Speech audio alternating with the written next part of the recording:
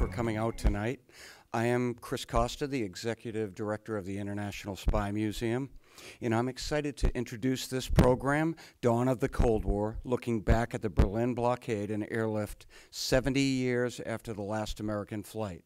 We'll commemorate the Berlin Airlift this evening. But first, I also want to recognize our co-sponsors for this event, Deutschlandjahr, did I say that right? My German okay? And the Allied Museum in Berlin, where our Vice President, our very own Exhibitions and Programs Vice President, Anna Slafer, is on the advisory board. Anna. I'd like to thank you all for your support and coordination in organizing this event this evening. At the moment, I would like to introduce Dr. Jürgen Lille-Teicher, the director of the Allied Museum in Berlin. He is in charge currently of managing the reinvention process for the Allied Museum, which will move from its current location in southwest Berlin into a hangar at the former airport building in Berlin-Tempelhof, a huge complex built in the Nazi era. His academic career also brought him to Washington, D.C. He was a research fellow at the United States Holocaust Memorial Museum, working on his PhD project on the restitution of Jewish property in post-war Germany. His latest publication in 2016 dealt with the memorialization of democracy, the history of democracy in museums, in memorial sites across Germany. So without further ado, I'd like to welcome Dr. Jürgen Lille-Teicher. Please. It's a tough one. Thank you.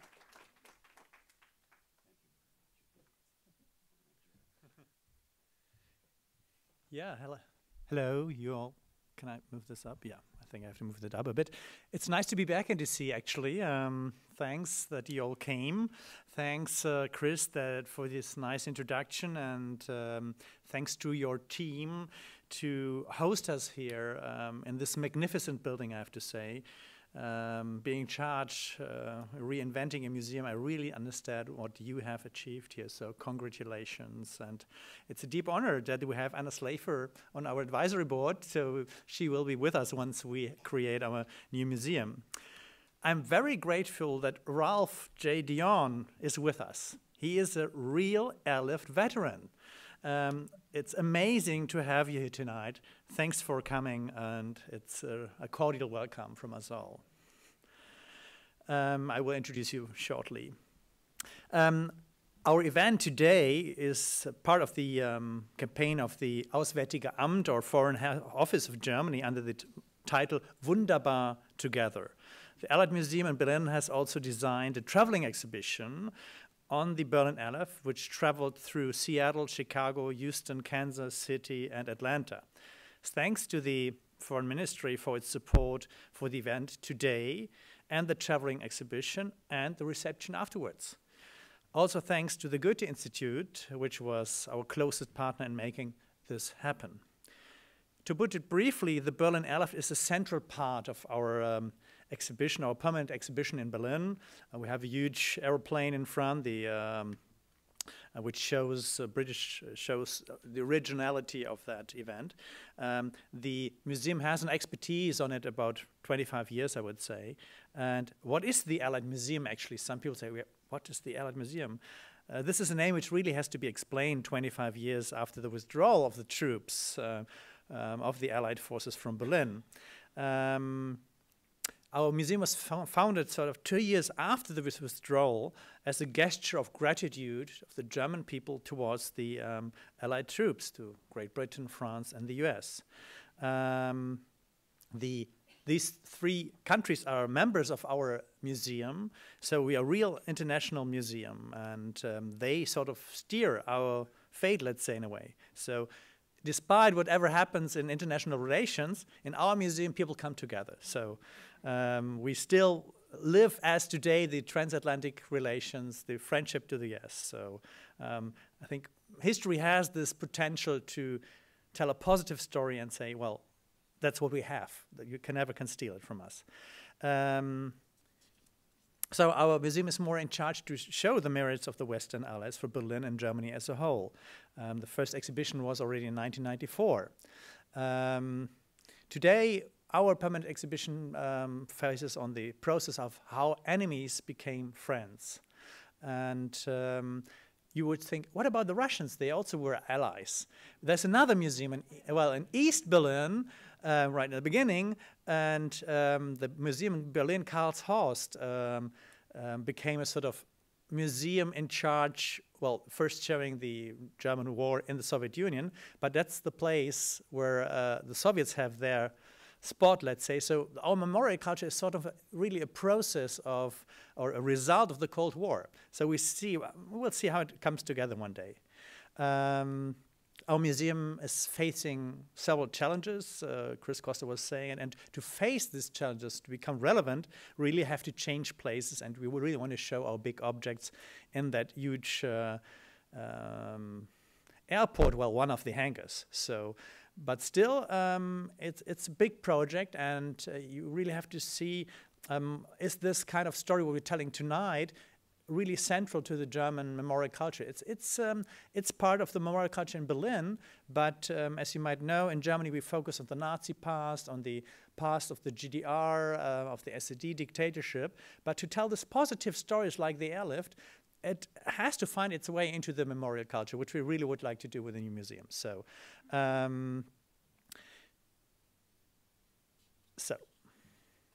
that's what I want to say. Let me introduce you to the guests tonight.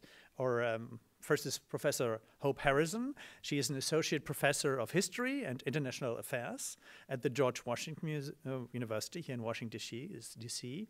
She is the author of a new book, After the Berlin Wall, Memory and the Making of the New Germany, 1989 to the Present, which has just been published this week, so congratulations. Her previous work includes the prize-winning book Driving Soviets Up the Wall, which was also published to wide acclaim in German translation. Dr. Harrison is a member of our advisory board at the Airlift Museum, so we owe her already a lot. So she will be with us reinventing the museum. She has appeared on CNN, the History Channel, the Science Channel, the BBC, and Deutschlandradio. So thanks. Hope, that's nice that you're with us tonight, that you came over. Bernd Kostka, he is a scholarly employee of our museum and curator at the Airlift Museum, and our expert on the Berlin Airlift. He has published several articles on this topic and participated in countless discussions. He gave several lectures on the Airlift. The last was in Bologna, Italy. In 2010, he edited, that's one example of his publications, an anthology on the Berlin Airlift, Die Berliner Luftbrücke, Ereignis und Erinnerung, the Berlin Airlift Event and Memory. He's one of the founding curators of our museum and created several exhibitions. Bernd was in charge of creating the traveling exhibition I just mentioned for the Deutschlandjahr, and managed also his journey. I can tell you that's a really hard job. You never know, something gets broken, so you have to manage that from Germany. Through his long-lasting experience, he knows several veterans. So he got in contact with Ralph, and he just said, yes, I'm coming. So we were really happy, So Ralph, again, it was a special honor to have you here. You're already in your 90s, if I may say that. Some hints on Ralph. Ralph joined the US Army Air Force soon after he graduated from high school in Nashua, New Hampshire, in June 1946. He became a C-54 mechanic and was transferred to the 520th Air Transport Group at Westover DFB in Chicopee Falls, is that correct? Yeah, Chicopee Falls, to work as a transport aircrafts. On the 26th of July 1948, he was selected for a 90 days TDY to Rhein-Main Air Base near Frankfurt, Germany, in order to support the Berlin Airlift effort. He performed 12-hour shifts outside maintenance work, a very hard job, what I can read. Near end of October 1948, he was assigned to flying status as a C-54 flight engineer, sitting in the actual plane and caring for its functionality in between the pilot and the co-pilot. So if you ever been in such an historic aeroplane, it's not like a plane today, so it's really a challenge. This brought him to fly between Frankfurt and Tempelhof Airport on a regular basis. He was at age 21 during these days. Today he is active in the Berlin Airlines Veterans Association, and he's going to meet his friends in Wichita, so soon, tomorrow. So that's the information, Ralph. The floor is now yours, Hope. Thanks a lot.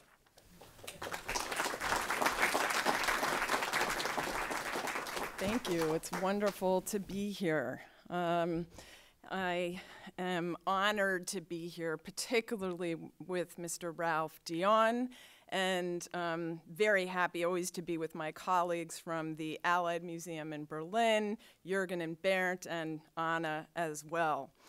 Let's see if I can figure, yes, okay. So I'm going to set the historical background for you to understand what we're talking about tonight before we have the high point of the evening with Mr. Dionne. What was this Berlin airlift from 1948 to 49? What was going on in Berlin at the time? Why was Berlin, in fact, really the center of the world, the center of the Cold War? Well, at the end of World War II, the four allies, the US, Soviet Union, Great Britain, and France, decided that their treatment of Germany after World War I hadn't worked so well.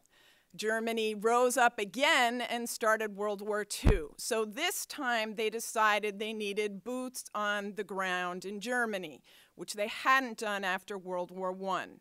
So they established 4 occupation zones in Germany. These were not meant to be permanent. Germany was not meant to be divided. This was just to keep Germany defeated and sort of figure out what would come next. Not only was the country as a whole divided into 4 occupation zones, but the capital, Berlin, was also divided into 4 sectors. The country was run by the Allied Control Council with 4 military governors from each of the 4 powers. But there was a deep contradiction embedded in the original plans, which said that Germany must be treated as a whole. Everybody had to treat their zone of Germany the same. But on the other hand, each zonal commander could make his own decisions. So you know what happened there. The Cold War began. They had very different views about what sort of political system, what sort of economic system, what sort of educational system, what sort of newspapers, cultural events should happen in their parts of Germany and Berlin. They often could not agree. So Berlin was also run by these 4 military commanders. Now, the key thing to understand all of this is the geography of Berlin. Berlin, the city, was 110 miles deep inside of the Soviet occupation zone. Hence, for the US, Britain, and France to get from their zones of Germany to their sectors of Berlin, they had to get across 110 miles of the Soviet occupation zone. And that's where our dramatic story really begins. Germany after World War II and the capital city was in ruins, particularly the cities which had been bombed by the Allies. Of course, Germany had invaded and occupied many countries. No country suffered more than the Soviet Union under Joseph Stalin, which lost 27 million people in World War II, fighting the brunt of the war for the first 3 years on their own. So you can imagine how Stalin felt about Germany at the end of World War II. His policy was very much one of revenge, and to definitely keep Germany weak. He also sought to take as much as he could in terms of reparations out of his zones of Germany and Berlin. President Harry Truman increasingly was worried about Soviet communist power in Germany and in Eastern Europe, worried about the economic situation in Germany and Europe, and increasingly feeling that we needed to be concerned with the Soviets more than the Germans. Winston Churchill felt the same way, coming to the U.S. in 1946, giving his famous speech in Fulton, Missouri, where he coined the term Iron Curtain, saying there's an Iron Curtain descending in Europe with communism and lack of freedom on one side and democracy and freedom on the other side. Britain played a very important role. The British zone of Germany was primarily industrial, and Britain was suffering after World War II. So in addition to trying to pick themselves up again and get their own economy going, they also had to be feeding the Germans in their zone of Germany because there wasn't much agricultural land. And pretty quickly, Prime Minister Attlee and Foreign Minister Bevin felt that really they needed to let the Germans in their zone start creating their industries again so that they could produce goods for export and make money to get the food to feed themselves instead of British taxpayers doing that. As the Cold War developed, Secretary of State Marshall visited Joseph Stalin in the spring of 1947 in Moscow, in the Kremlin, to talk about Germany and the state of Europe. Marshall left those meetings with Stalin very worried that Stalin said he wasn't worried about the dire situation in Europe. They should be patient. Marshall thought he was just waiting for things to get so bad in Europe that they would all vote for communists. And Marshall didn't want that to happen. And so he came back to the U.S. and talked to President Truman about helping Germany and Europe recover from World War II with massive Marshall Plan aid, ultimately $12 billion given to 16 countries to help them recover. So now we come to what would begin the crisis in Berlin. In order for the German zones to be able to recover and profit from Marshall Plan aid, they needed to get rid of the old Reichsmark, the old currency, and institute the new Deutsche Mark, so that the currency would actually be worth something and the economy could be stabilized. The Soviets said, this is not allowed, you can't introduce your own currency, we're supposed to all be treating our Germany the same. We said, well, you haven't been treating your zone the same, you're sponsoring the Communist Party, you're taking things out of your zones, you're not following the rules either. Stalin was also cognizant that the West had become so suspicious of what he was up to that the West was beginning to plan for the creation of a separate West German state. And to stop that, Stalin decided to blockade the land and water routes to Berlin. It was the Brits with Bevin and General Lucius D. Clay in the United States who decided to respond to Stalin's blockade of Berlin with an airlift. No one thought this was going to work, to be able to supply the 2.5 million West Berliners who were surrounded by the Soviet communist zone, to supply 2.5 million Berliners from the air with food, with coal in the winter, with books for schools, with clothes, with furniture, everything you can imagine. No one thought this would work, but increasingly it showed that it was going to work.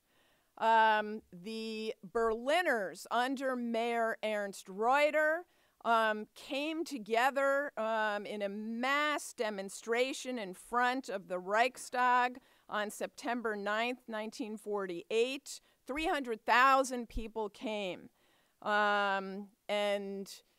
Mayor Reuter announced, "We cannot be bartered. We cannot be negotiated, we Berliners. We cannot be sold out to the Soviets. Whoever would surrender this city, whoever would surrender the people of Berlin, would surrender himself." That showed how the morale of the West Berliners was to fight this blockade. The U.S. called the airlift Operation Vittles. The Brits called it Operation Plainfare. The Germans called it the Luftbrücke, the air bridge.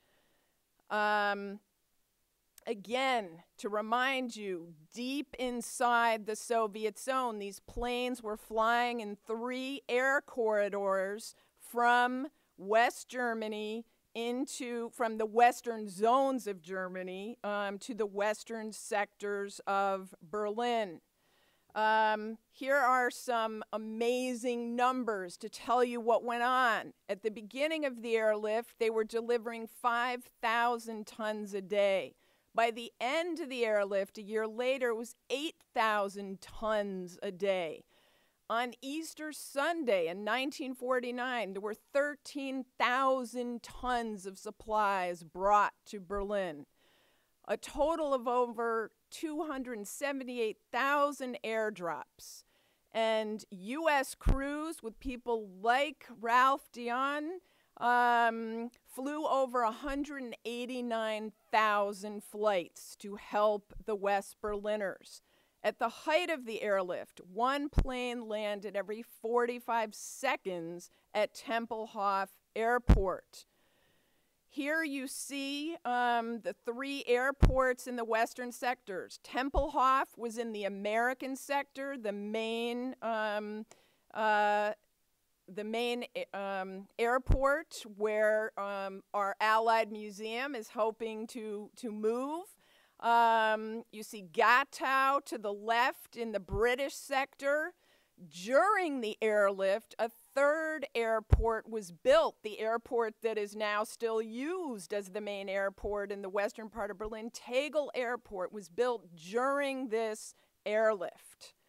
One of the most beloved parts of the airlift for children is that some people, in particular the pilot Gail Halvorson, became known as the candy bomber because he dropped candy, little parachutes of candy, down to kids who would write to him and give him their address and say, please next time, can you come over my street? I didn't get any candy last time. Chancellor Angela Merkel honored Halvorsen in 2008 on the 60th anniversary of the airlift. And I know that Ralph Dionne is going to see him tomorrow in Kansas at their reunion for the airlift. Here outside of Tempelhof Airport is the monument to the airlift showing the 3 air corridors. Stalin finally realized he had failed in what he wanted, and on May 12th, after almost a year, he stopped the blockade. The Allies continued the airlift actually up until September 30th.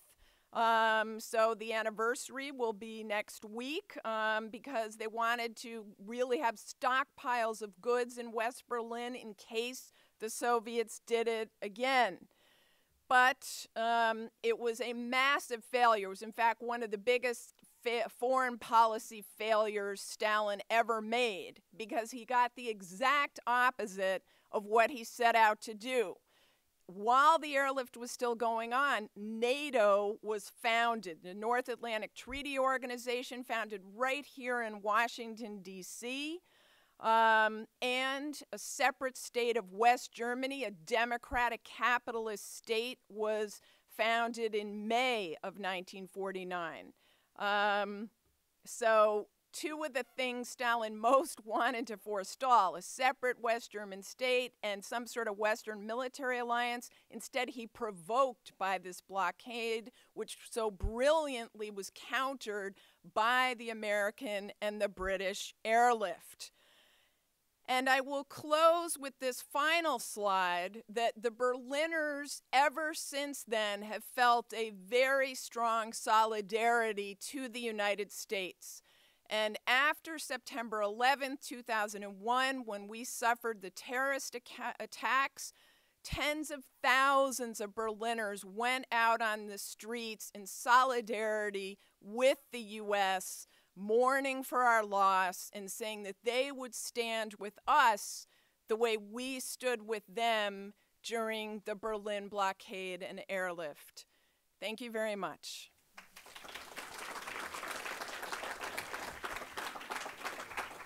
So, good evening, ladies and gentlemen. I'm glad we can be guests of the new International Spy Museum at this new fascinating location here in Washington today. Some of you might ask themselves, why is the topic of the Berlin airlift presented in a spy museum?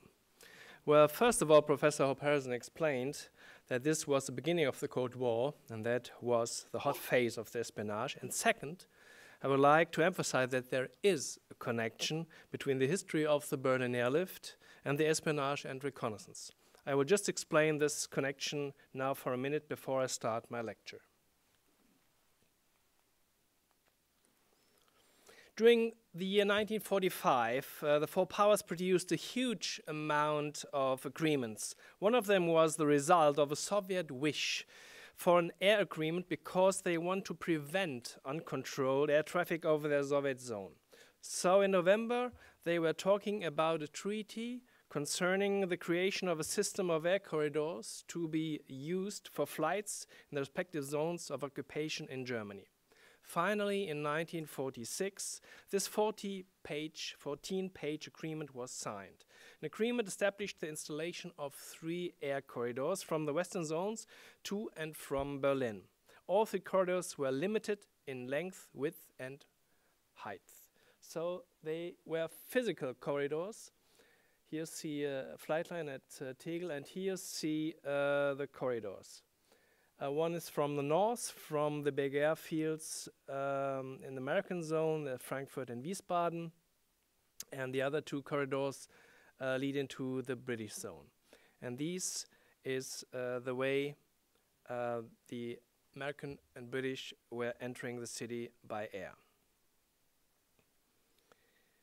The Americans started to operate planes with good long-range cameras on those corridor flights. So this reconnaissance operation continued during the Berlin airlift, and it did not only continue, but it was getting bigger. First of all, the threat of a war in 1948 was bigger than in 1946, and they wanted to know what is going on in the Soviet zone. And second, it was much easier to fill in those reconnaissance planes in the flight routine of the airlift. In a daily bunch of approximately 500 planes inside the corridor to Berlin, you would not notice there is one single plane just taking photos and not even landing in Berlin. And after the blockade, the 3 corridors obviously remained, and also those reconnaissance flights in those 3 corridors to Berlin over the GDR territory continued weekly for more than 40 years until Germany's unification in 1990. So as you can see, there is a connection between the Berlin airlift and our location here this evening. Now back to my main subject, Berlin airlift, and the 15 to 20 minutes is just enough to tell you about the basics. Some of the subjects Hoppersen was touching on already. Restart the life in Berlin and the currency reform. The 4 occupation powers, Great Britain, United States, France, and the Soviet Union, were restarting the daily life in Berlin from 1945 onwards. Especially in the first couple of months, they did that very successfully together. But starting in 1946 and more obvious in 1947, the ideas how to deal with Germany drifted apart, as Patterson explained. Besides many minor problems, the currency reform was a big problem. The victorious powers had been forced to tackle the currency situation in Germany since the end of the war in 1945. A drastic huge amount of money, a lack of acceptance for the currency, and a flourishing black market made reform a matter of urgency. But finally, they could not agree on a four-power combined agreement reform in the summer of 1948. And as a result of the currency reform in the western zone of Germany, the Soviet Union started the blockade of Berlin because they didn't want the new currency in Berlin. Between June 19 and June 29th, 1948, the Soviet blocked all routes by land, by rail, and waterways between West Berlin and the three western zones. On the 24th of June, all land traffic and electric supply was cut off. Here you see a photo. There are lorries queuing at the border. Doesn't mind what their load is, could be fresh food, whatever. So they were just standing there, couldn't get any further, and that was the blocking of all land traffic. And only the air corridors on which the four powers agreed in 1945-46 that I already mentioned were unaffected by this blockade, because interception of an Allied airplane in the corridor would be a casus belli, would be a reason for a war, because the air corridors, believe it or not, was the only agreement that the Soviets ever signed how the Allies should get to their sectors in Berlin. So no agreement on the land, no agreement on the rail, and the air agreement was the only thing they ever signed, and they didn't want to breach that assignment, so the air corridors were not affected by the blockade. The Western powers were still in a position to provide food and goods to their own military personnel in the blockaded city, but that would not solve the much bigger problem. How should they feed more than 2 million West Berliners? To solve the problem, the three Western powers began an airlift to Berlin to supply the city and its inhabitants. It was an ambitious plan, never before attempted on such a scale, and it was unclear whether it would work. Of course, there had been other plans. General Lucius de Clay, who was the military governor of Germany, had the idea to break the blockade with an armored convoy. This idea was rejected in Washington because of the high risk of an armed confrontation with the Soviets that could easily lead into a new war. So when the British had the idea that a combined Anglo-American air fleet would be able to supply most of the people in West Berlin, and that was the only option they could try. And now the airlift starts. On June 28th, the first American and British aircraft landed at Tempelhof and Gatow airfield with goods for the people of Berlin. Many other flights followed, but nobody could predict how long the blockade would last. For that reason, the Western powers initially planned to supply the city into the winter. The aim in the first weeks was to fly in roughly 4,500 tons of goods into the city every day, and that raised to 5,000 tons, and as you've just seen, it was climbing up more and more. In this picture that is from Gatow, you can see German workers unloading sacks from a C-54. Most people think that food was the most important freight, but that's not true. People need food to survive, but a city needs energy to survive. So more than 60% of the overall tonnage of the Berlin airlift was coal. The Berliner himself was able to receive 12 kilograms of coal on his ration card, but not for each month. 12 kilograms of coal for the whole winter 48-49. The rest of the coal was used to create energy for the Berlin industries, so they could survive and produce goods for at least 2 to 3 hours a day. In late summer 1948, US General William H. Tanner was appointed to head the Combat Airlift Task Force, the Anglo-American Air Fleet, which had its headquarters in Wiesbaden. He was the logistic genius behind the operation, and he perfected the airlift. The American military governor of Germany, Lucius D. Clay, ensured the necessary political support of the US President Harry S. Truman. Clay continually requested more and larger aircraft to use in the Berlin airlift, and Truman approved them.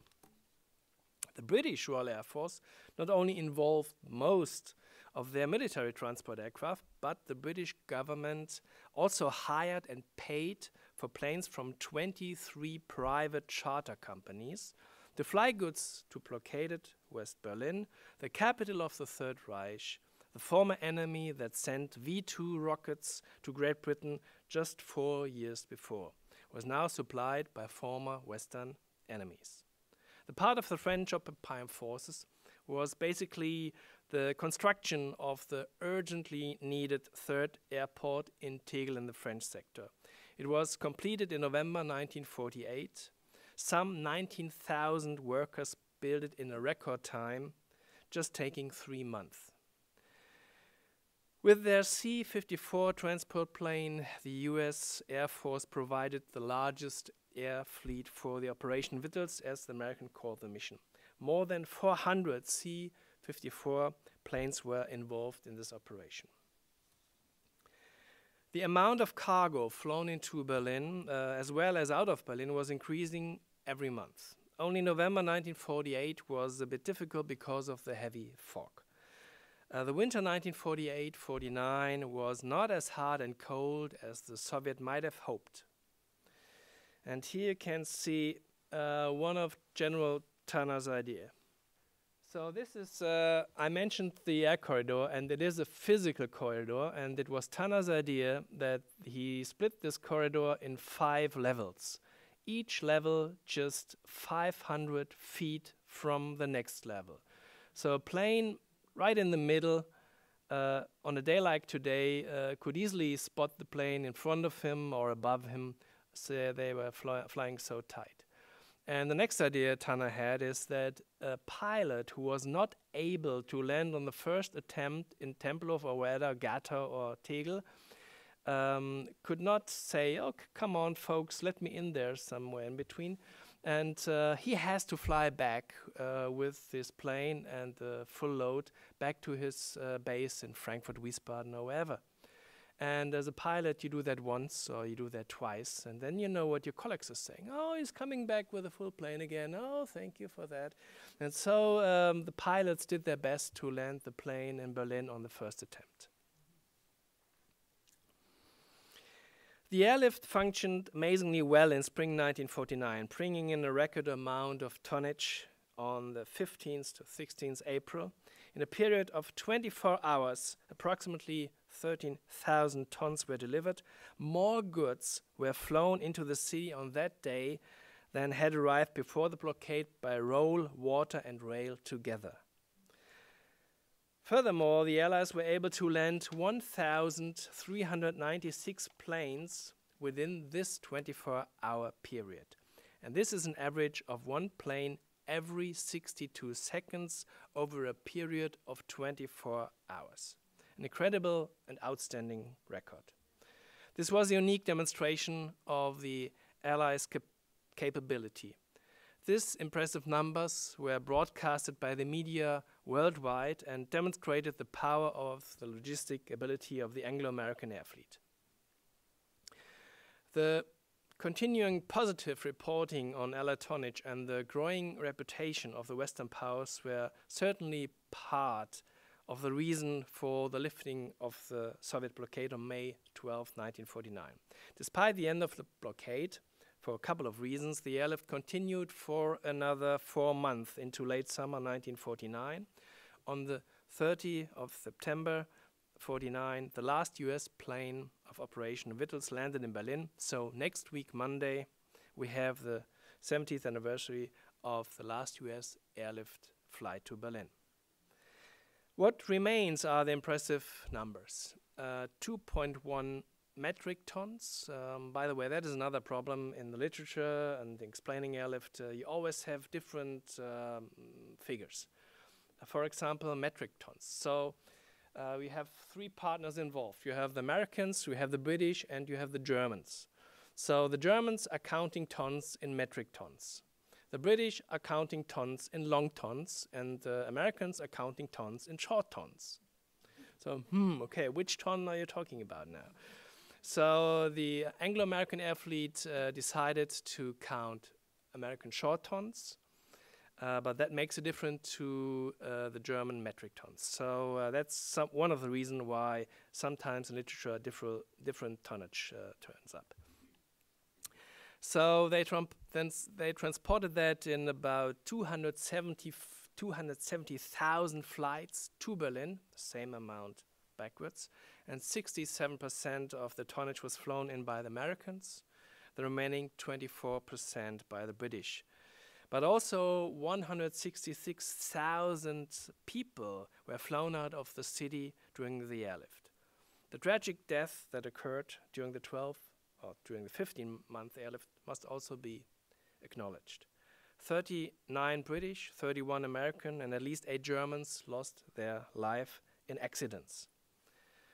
Their names are engraved on the base of the Airlift Memorial in Berlin district of Tempelhof. We've just seen a picture, and here we see a picture when this monument was unveiled. There is a ceremony every year to honor those who lost their lives during the airlift. The Berlin airlift obviously changed the relationship between the Western powers and West Berlin. Just a few years after World War II, the one-time enemies had mastered a severe political crisis by intensive cooperation. The population of Berlin now experienced the occupying powers as protecting powers. And you know this photo from the poster downstairs. This is 11-year-old Susanna Jokes handing over a bunch of flowers to a pilot. And you might not saw it on the first glimpse, she has no shoes. Well, that's how it was. Not every girl, every boy on the Berlin streets in '48 had shoes. And at the Airlift Museum, 60 years after this picture was taken, we found both. We found her. She was living in Switzerland now, and we found him. He was obviously one of the members of the Airlift Association, and we brought them together after 60 years, and that was a remarkable moment when they met for the first time 60 years after this picture was taken. For the world politics in this first episode of the Cold War, that was also a great blueprint. A serious conflict was not solved by bombs or machine guns.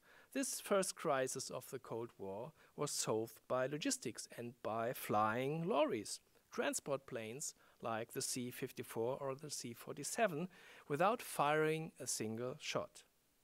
Looking back at the Operation Wittels, it is still fascinating how perfect the logistics for the airlift was. That also includes the maintenance of the planes. So I'm very happy that our special guest today, Ralph Dionne, was not only flying inside the cockpit, but also knows a lot about maintenance, the backbone of the operation. So Ralph and I will now talk about his involvement in the Berlin airlift, and I thank you for your attention for the moment. Thank you. So Ralph, if you please come up.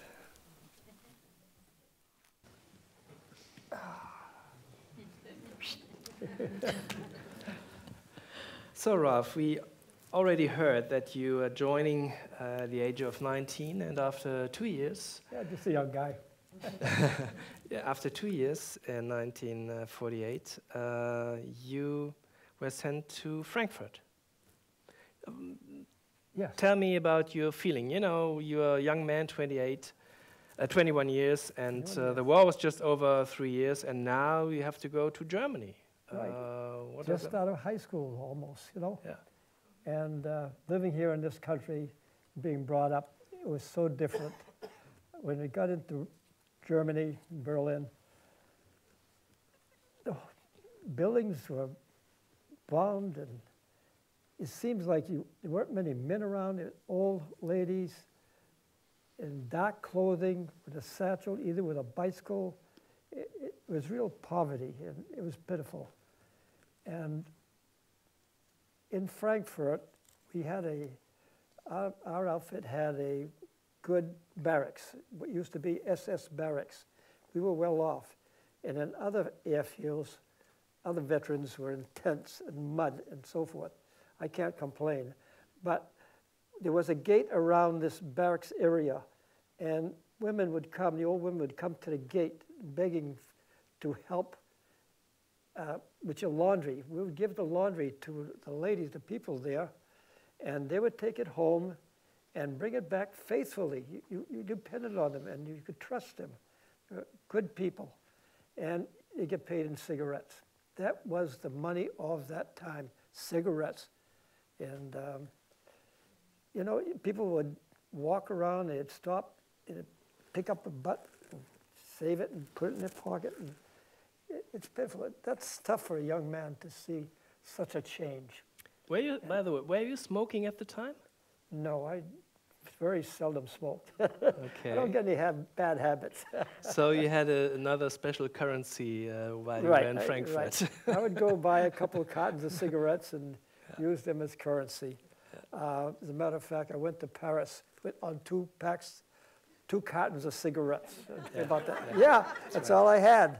Yeah. And I know another veteran. So the main problem is that most of the veterans were smoking themselves. So by the way, Lucius de Clay was a heavy smoker. You can see him smoking on nearly any picture. You can find him. Hey, Rob. So that's you, Ralph. Yeah.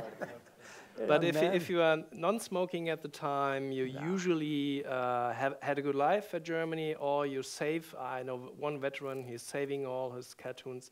And at the end of his time, after 2 years, he bought a new car, just with the cigarettes he didn't smoke.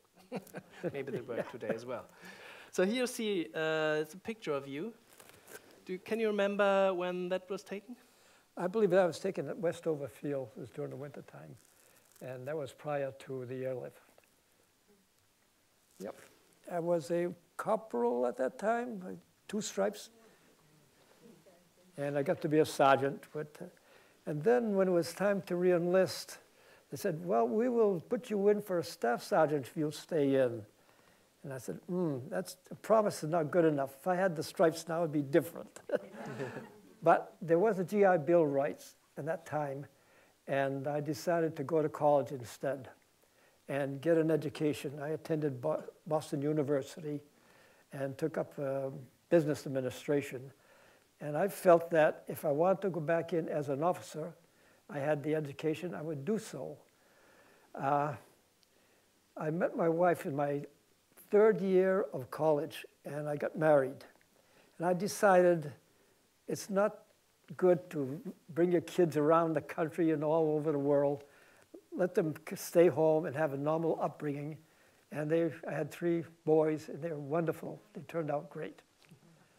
So that's just a little side talk, but that's what happened. Okay. So Ralph, I mentioned the maintenance being the backbone of the operation. Absolutely. I know all the steps that an airplane had to do, but can you briefly explain what the maintenance for, let's say, C-54 was during the Berlin airlift? Well, each engine has spark plugs. They have to be replaced occasionally because they go bad and they skip.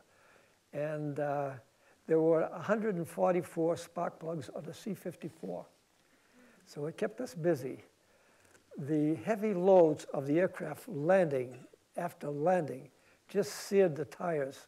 So you had to change tires all the time. And Maintenance, everything, you had to inspect the aircraft, open up the engine cowling, climb a ladder, you didn't have anything else, and at night with a flashlight, get in that engine, check to see if there's any leakage of fuel or oil of that type, which is a fire hazard, and also check the wiring and the piping for security, and that's part of the inspection. So they have a 25-hour inspection, they have a 50-hour, they have a 100-hour.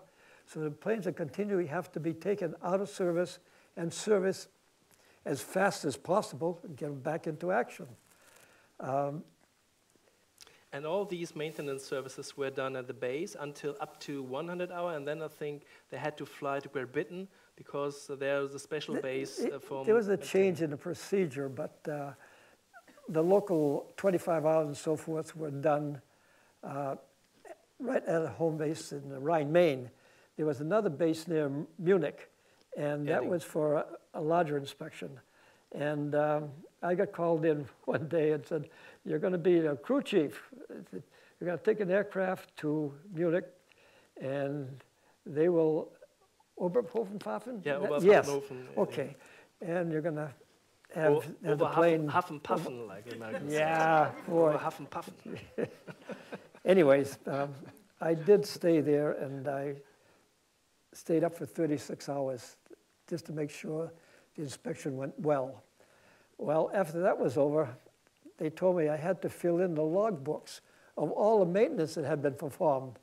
So I was tired, but I had a photograph of all the paperwork, and it was a lot to do. And then go back and start all over again from Rhine, Maine.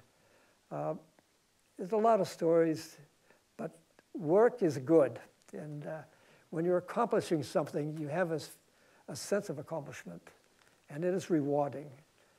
The airlift itself is one of the highlights of my life because the American people were behind us, the Air Force and the British, and it was like a great football game.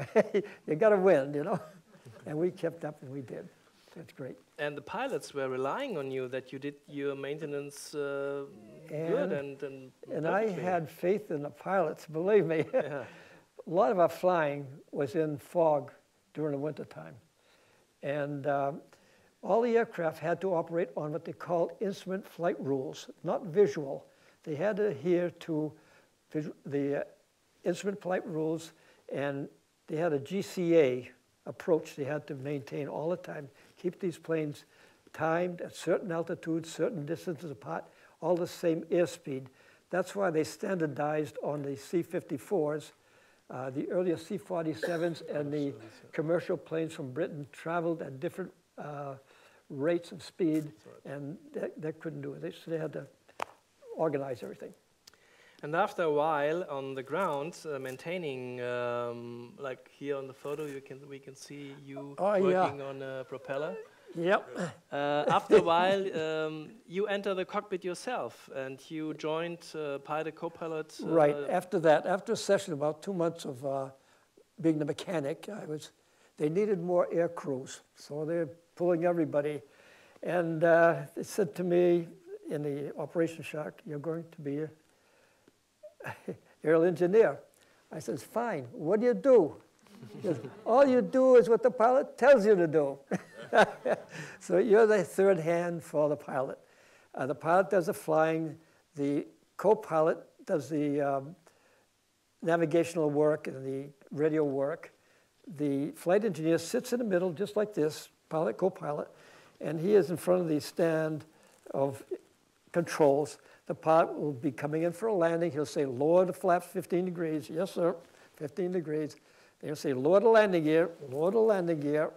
He says, "Open the cowl flaps, open them up," and you keep your eyes on the oil pressure, the oil temperature, the fuel quantity, anything that has to do with the operation of the engines. So it's a team, a three-man team. You work together, and it works excellent.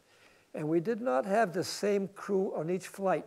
It just happened that you got called for a flight, and you might have a different engine, a different pilot, co-pilot all the time. So you had to work together. Teamwork did it. And that's what made the difference. And there's one unusual thing that you told me when we were talking about this evening. What would you estimate, how often did you fly to Berlin, roughly? I really don't know.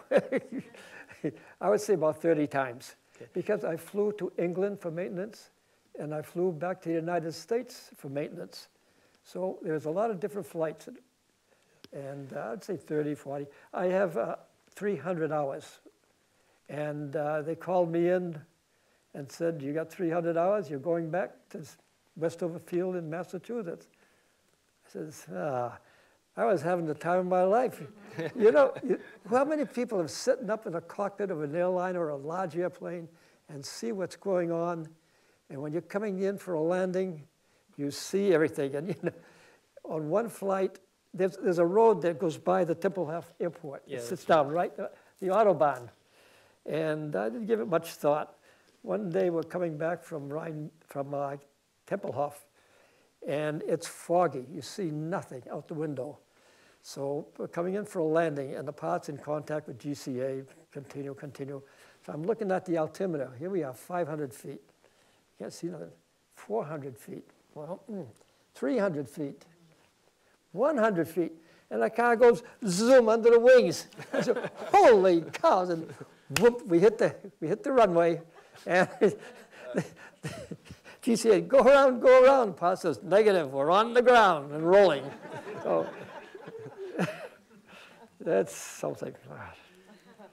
But even though you had been up to 30 times or more to Berlin, you didn't had the chance to stay in Berlin for a couple of hours or for a day? I never saw Berlin during the airlift. We flew into Berlin, and we got out of the plane, and we put the locks in the landing gear. We put the stand on the tail, and the doors were open, and the truck would come up, and they'd unload. We had to stay there. Yeah. And General Tunner changed that, because the pilots and the crews used to go away for a coffee in the cafeteria. He said, no more, you stay with your planes, 15 minutes, you're out. And it worked. And roughly 15 minutes was the time that a German unloading crew needed to unload a C-54 with 10 tons of cargo. But on the other hand, Tunner sent those nice little German Fräuleins with donuts. They had the car, coffee car, the truck, a little van. They had some beautiful girls here and served coffee. That's where we went. We had to go back, duty calls. You know, it's something to sit in line, 10 or 12 large aircraft ahead of you, all engines, all vrooming, and you get that thundering feeling. All I can't forget it. I'll never forget it, and it was great. I'm sorry to diverge.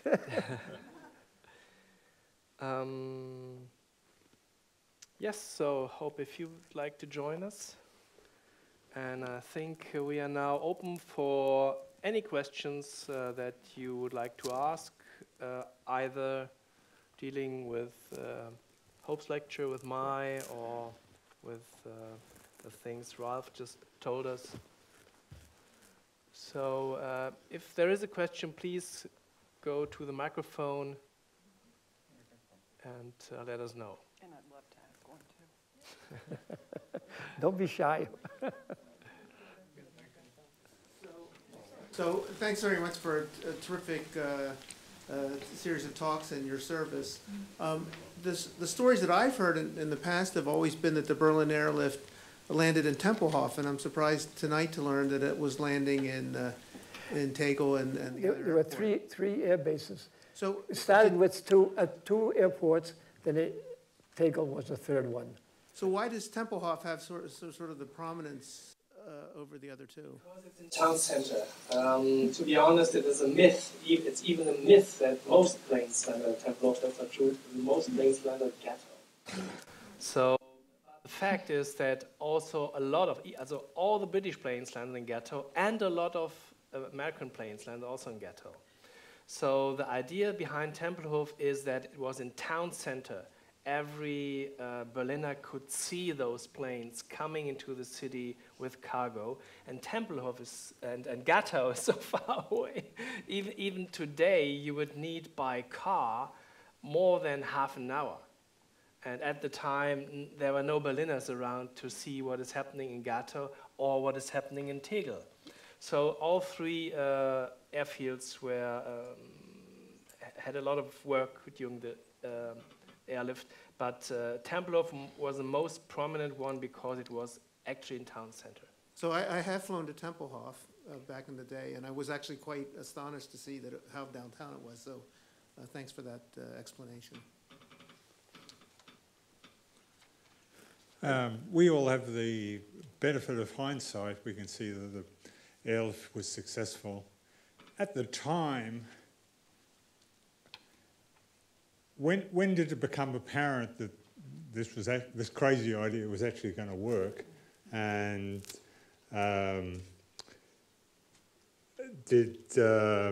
was there any time where Truman or Clay thought that it wasn't going to work and we'd have to abandon the idea? I think the answer is twofold.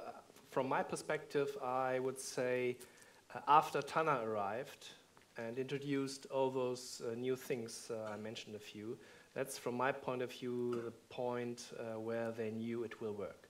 Maybe from a pilot's point or from a guy involved in it, that was maybe a different question for you. We didn't get involved in the politics. We were flying, and that was the job, you know. But you have, working on the ground, working on the base, did you have the feeling it's not going to work?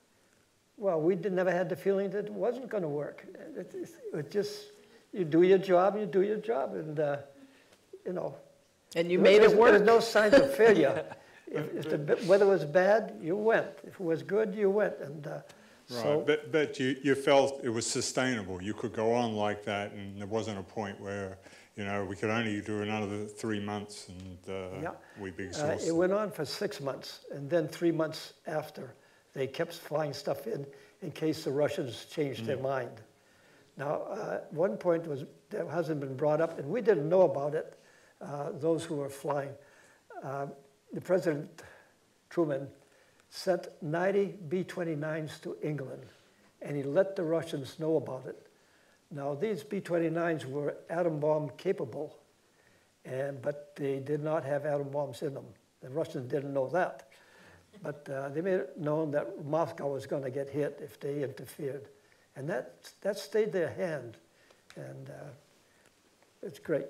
Because there were times when the Russian pilots were buzzing the aircraft. Early in, yes, they were. Did you and there was ever a crash. experience that? No, not for my flights, but the British zones, they had more problems. So, as I say, I was comfortable in Frankfurt, but in the British bases, they were discomfort, you know. And the food was lousy. And we had a mess hall, and the German people, they had women serving the food. And they also had the women taking care of the barracks, the area. So from Rhine, Main, we had it good. And we as a matter of fact, they had like school buses. Military buses would take us from Frankfurt to 10 miles to the airport. And we'd do our duty, and after 12 hours, come back. So we were shuttled back and forth from the Rhine-Main to Frankfurt. And we used to joke with the German drivers all the time. You know, one of the fellows says to the driver, "Hey driver," he says, "speed up, there's a dog peeing on the back wheel." we ribbed them, we had a good time. You have to have a sense of humor to get you through. Thank you for the presentation, and thank you for sharing your experiences. I have a question. How was this tremendous feat of logistics received by Soviet intelligence? Well, they didn't expect it, that's for sure. And I think they were hoping that the winter would stop the Berlin airlift. I mentioned, or Ralph also mentioned, fog. Fog was the major problem. Especially in November, the number of flights is going down because we had a couple of days, actually weeks, where the weather was very bad. Right. But that's it. It was not as cold. We had no strong winter, 48, 49, and the operation was running That helped smooth. a lot. And that's why they didn't circle the airplanes around anymore. If you missed your landing, you went back. And that kept things going like a big chain. Yeah. And I don't think Russian intelligence, what could they do? Well, they noticed how many planes would land. It's in the newspaper every day. They don't have to count it. It's in the newspaper next day how many planes landed. So, but they can't do anything about it, could they? Absolutely, and it fueled this image of the West is helping, you know, while the Soviets have been taking things out of their zones, the Americans and British are bringing things into their zones. So in addition to saving the island of 2.5 million West Berliners, it was a massive propaganda coup and, you know, a real coup for the West, showing, you know, we were helping people. People who had just been our enemies. I mean, really extraordinary. That's America. Which gets me to my question to you. You've mentioned a few times your interactions with Germans. Yes. Can you tell us more about what that was like to be a young American? World War II has just ended, and there you are, and you're meeting Germans. What was that like? Well, there was a bit of bad feeling towards the Germans, of course, because of World War II, and so many Americans had gotten killed. But can you imagine the pilot who had been bombing the Germans, who had been shot at, and flak, and go through all that? They are the ones that had a problem in converting their attitude, and they did. I have a friend, Chuck Childs, who flew 37 missions, and he had to fly to help the Berliners. And he's a great man, and he did his duty. Is there anything else on that? Hi, thanks so much. This has been wonderful. So as we are sort of experiencing like a reboot of the Cold War, and a lot of these same issues, or a lot of people, you know, just our relationship with Russia is becoming increasingly stickier. This is such an encouraging story, but I don't think a lot of young Americans know it. I don't know if young Germans know more about it. What should America remember about this? What shouldn't we forget, especially as these issues are sort of coming about again? Thanks. Absolutely. You know, they say history repeats itself. And if we're not careful, we're going to repeat the bad parts of history. America was great when doing these things, and they should maintain that friendship and relationship with Germany hand in hand.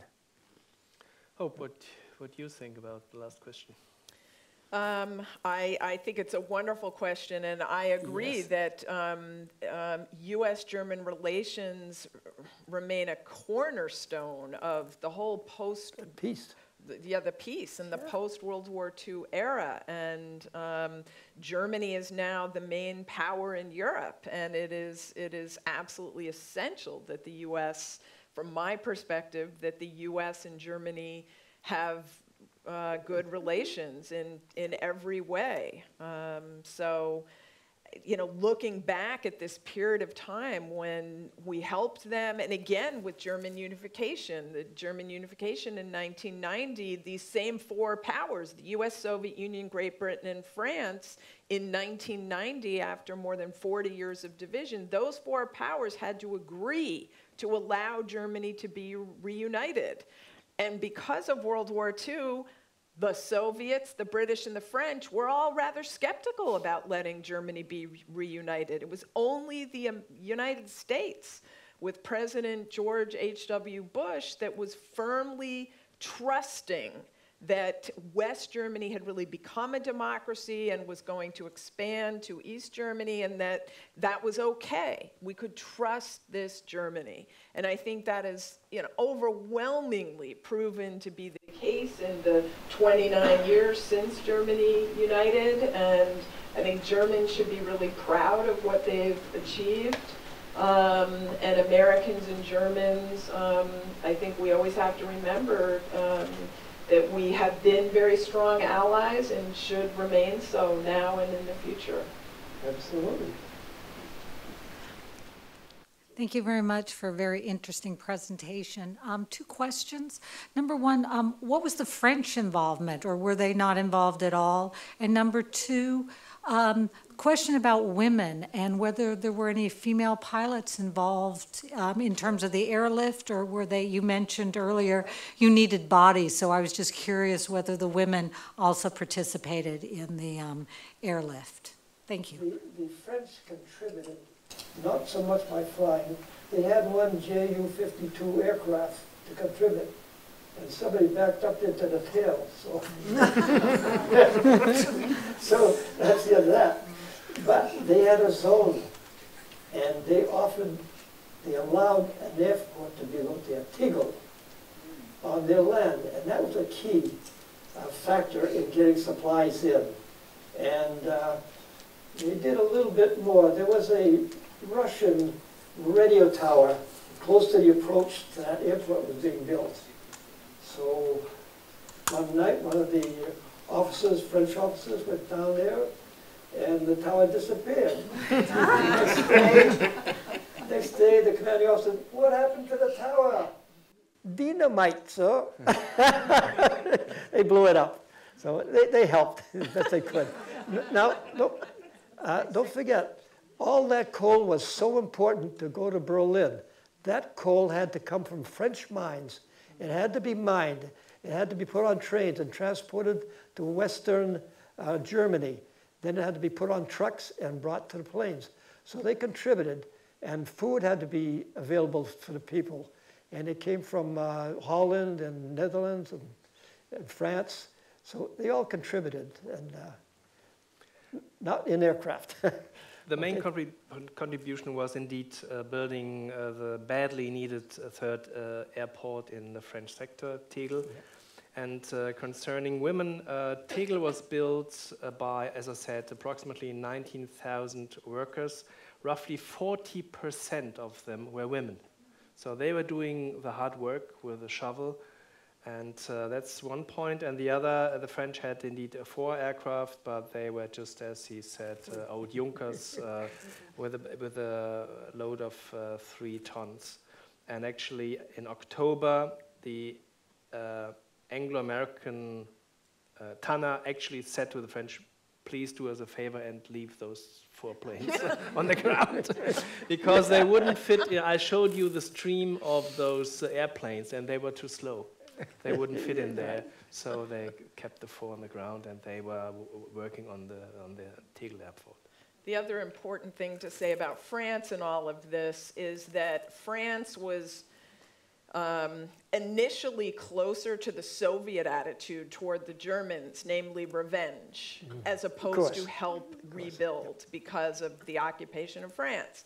So it was really the Soviet blockade of Berlin that finally, 3 years after the end of the war, persuaded the French that they should see the Soviets as a greater threat than the Germans.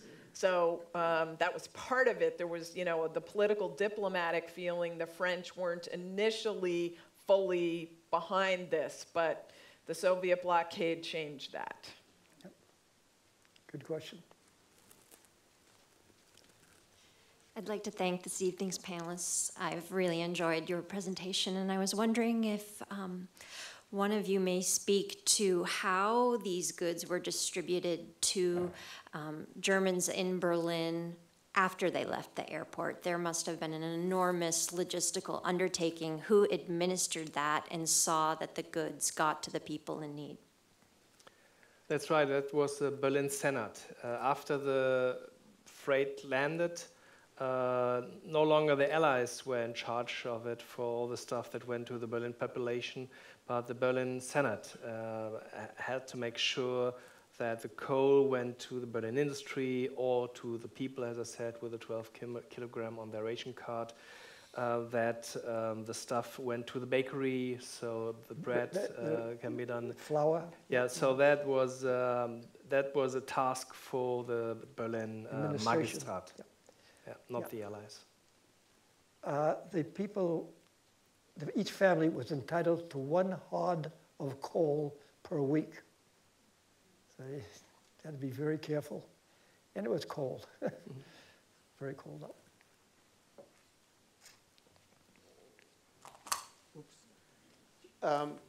So of course this is before the Berlin Wall was built, and so there was, I guess, some free movement between what was East Berlin and West Berlin, and so and I guess the radio and the newspapers and so forth were more freely distributed at that time than after the Berlin Wall. So my question is, what did the inhabitants of the DDR know about this, think about this? How did it affect them?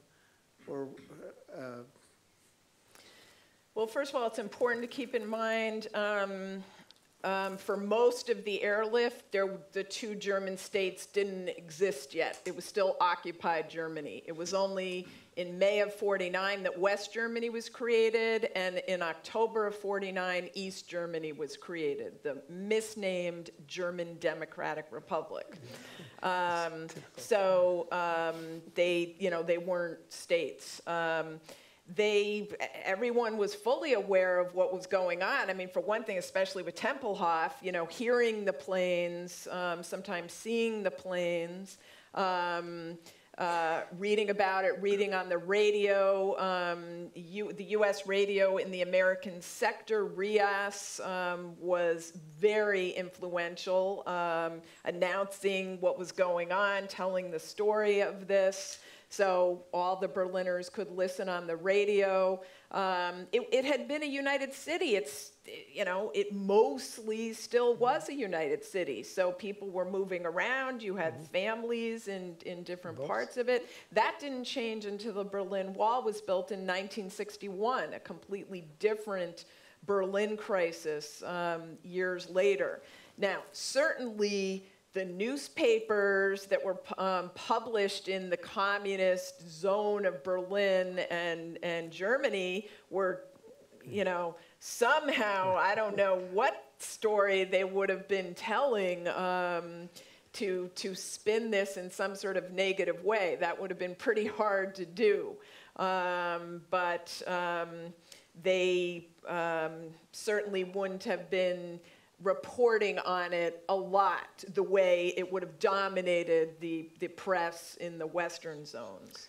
Well, one aspect, a very good question. One aspect is that in the Soviet zone, they offered an East German ration card for the West Germans. So if the West German would go to East Germany, register there, they would be supplied with a better ration card. But only less than 5% did that.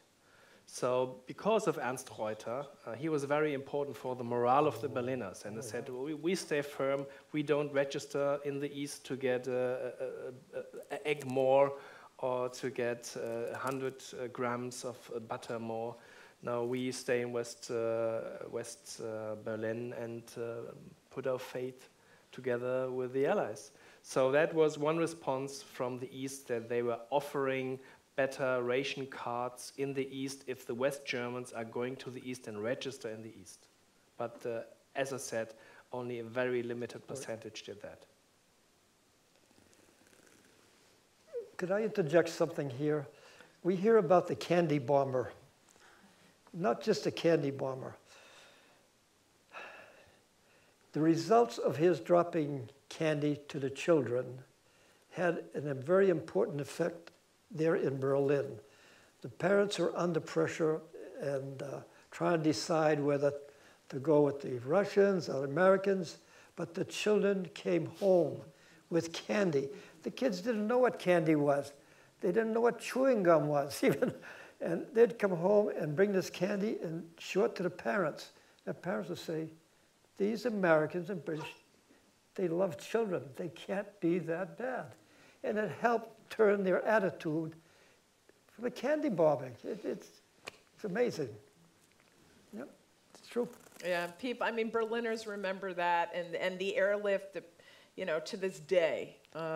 It just was a foundational moment in establishing a close relationship of Berlin with the West.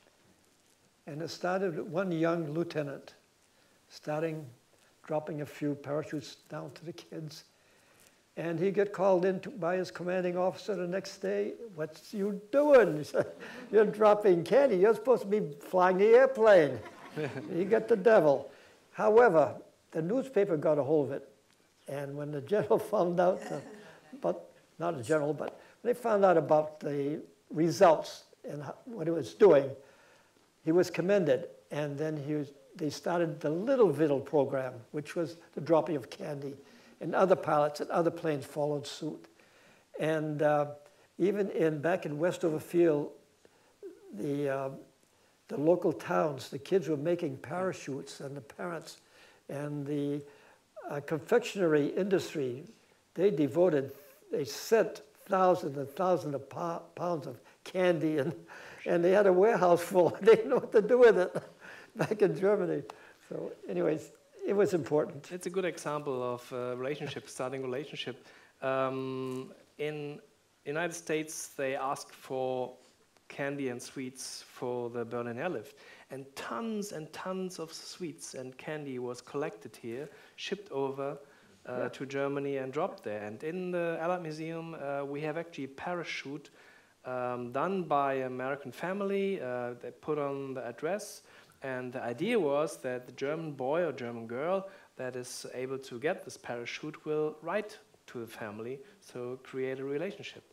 So that was a good idea. Another little thing about the candy bomber. We can see why the airlift was so successful. If you have the energy now, imagine what he was doing with the planes. Bill Halverson, my buddy, he got a flight into Tempelhof as a passenger, because he wanted to speak to the kids who were gathering near the fences watching the airplanes. And he asked one of the little boy, the girl, whatever, "Did you get a candy bar?" And the little girl says, "No, I never know what airplane you got and what airplane you are, you know."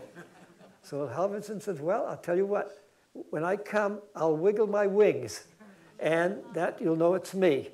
And he was thereafter known as Uncle Wiggly Wings to the kids.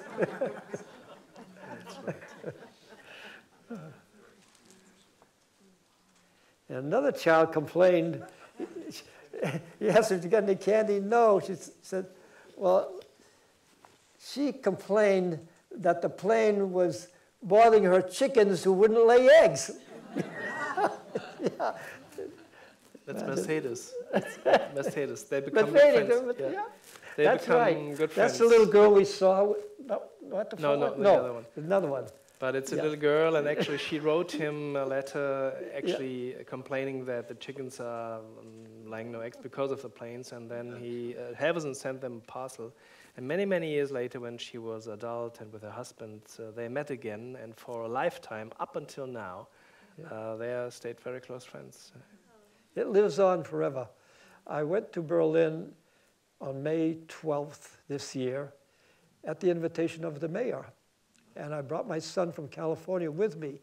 I wanted him to see and experience the love and the respect and the memory of these people in Berlin. They say Berlin never forgets, and they still celebrate every year. And we were invited in, and we had about 20 from the States that attended. And they had concert for us. And they had, oh my God, special at the dinner, yeah. Anyways, they treated us royally. Well, because of what you did. Because of what I did. Mm-hmm. Yes, I went to Dickie Wurten. You heard about that restaurant in Berlin? Very famous, Dickie Wurten. We were about 20 in that restaurant, and it's very quaint and very old and typically Berlin. So we all ate together and had a great time, and when it got time to go, we had two vans were supposed to come outside and pick us up. So the vans did arrive, and I went outside, down 5 stairs to the sidewalk, and checked things out. this waitress comes flying down the stairs, and another waiter in back of her. She comes to me and she says, "You're Airlift man?" I said, "Yes." She says, "Oh," so she hugs me. Brilliant. She said, "My grandmother, she told me when I was a little girl that in the past, the American men come down from the air and they brought food to us and saved us. And she always wanted to meet a veteran. And she was so thrilled. She sent the other waiter up. She asked me, "Did you pay for your bill yet?" I said, "No, I just come down to check on the bus, you know, whatever." And so the waiter goes back, gets the bill, brings it down. She takes it and looks at it. "I pay." Now that is respect, and that tells you a lot how the common Berliners feel. And it's due to everybody, Americans here. It's American, that's the heart. And it's wonderful. I think, yeah.